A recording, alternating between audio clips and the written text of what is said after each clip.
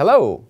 In the following, I would like to talk about the concept and the procedural aspects of unity of invention under the PCT. I would first like to discuss what unity invention is all about, and then I would like to touch upon some of the procedural aspects before the International Searching Authority and then before the International Preliminary Examining Authority. So what is unity of invention? Well, simply put, it's a question of money. Authorities would not like to do additional work if they do not receive also additional fees. So the idea is that for each and every invention that an applicant is making and filing as a patent application, he is required to pay a set of fees. If he packages more than one invention into an application, it's more work for the authority, so they should also obtain more fees for the work that they have to perform.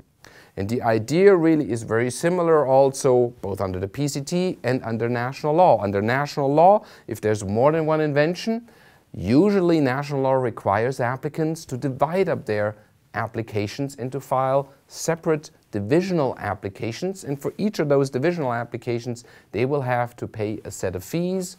And so the office gets compensated for the additional work that they have with those particular applications.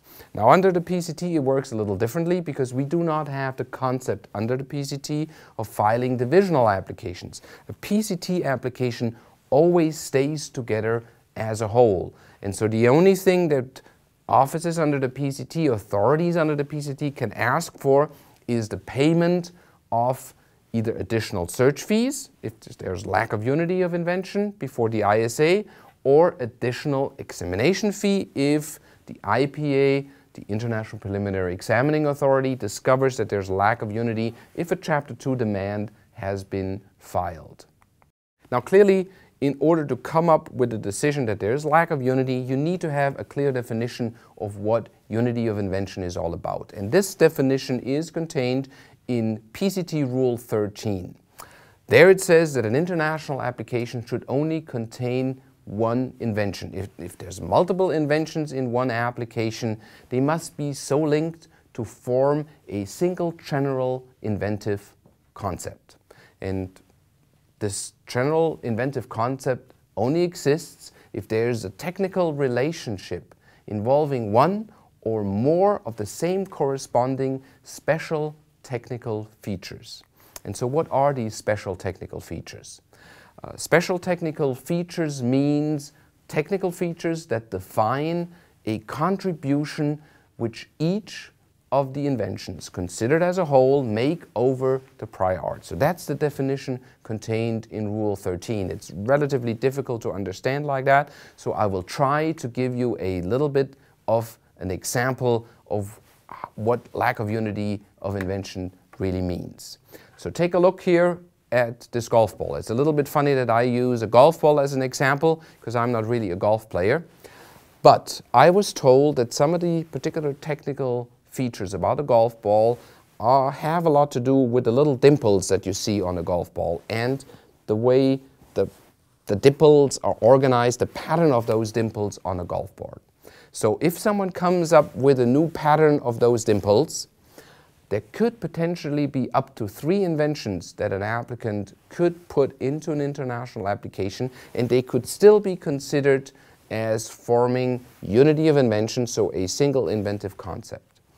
Now, what are, for instance, those 3 inventions that one could think of? Well, first of all, it's the golf ball as such, and the way the golf ball travels because of those dimples through the air once it has been hit by the player. The second invention is the manufacturing process of such a golf ball with those particular dimples in it. And the third one could, for instance, be the machines and the tools that you use to produce such a golf ball. And if you package all of those inventions into one single application, you still might get away with having unity of invention in this particular application, and you will not be invited to pay additional search fees by the ISA or by the IPEA. Now, this is just a small little example, and of course we have a lot more of such examples. which you can find in the International Search and Preliminary Examination Guidelines, which are available on our website.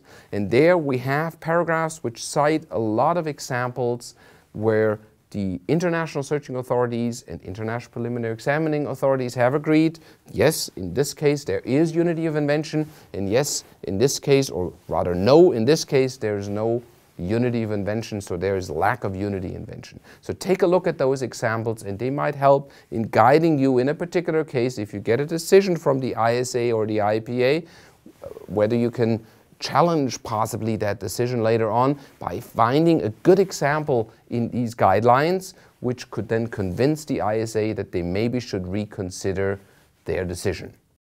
So let's take a look at these procedural aspects of unity of invention. And I will start off with the procedure before the International Searching Authority. So if the search copy reaches the International Searching Authority, they will, as one of the first things that they have to perform, check whether there is or is not unity of invention in that particular application. So whether there is more than one invention in a particular application. And if there are multiple inventions and there's lack of unity, they will only search the other inventions if additional search fees have been paid. So they will bring this to the attention of the applicant. They will explain in detail why they think there's lack of unity of invention. And at the same time, they will invite the applicant to pay additional search fees. Now, it's important to realize that the PCT application will stay together as a whole, even if there is lack of unity. So no part of the application will be considered withdrawn at this stage. It stays together. But, of course, if you do not pay additional search fees, then only the main claimed invention will be searched, not the other inventions which are also contained in this international application. Keep also in mind that if you choose not to pay additional search fees and you later on file a demand, claims relating to inventions which haven't been searched will also not be examined by the IPEA. And of course also, if there is lack of unity of invention, keep in mind that when you later on enter the national phase with your international application, the national offices will come up with similar issues and most likely will ask you at this point to now file divisionals, to divide up your application or to drop part of your application if they also agree that there is lack of unity of invention in your particular application. If you get the invitation from the ISA, you essentially have three choices. You can either pay the additional search fees, or at least pay some of the additional search fees. You choose not to pay any additional search fees, and as I said, then only the main claimed invention will be searched.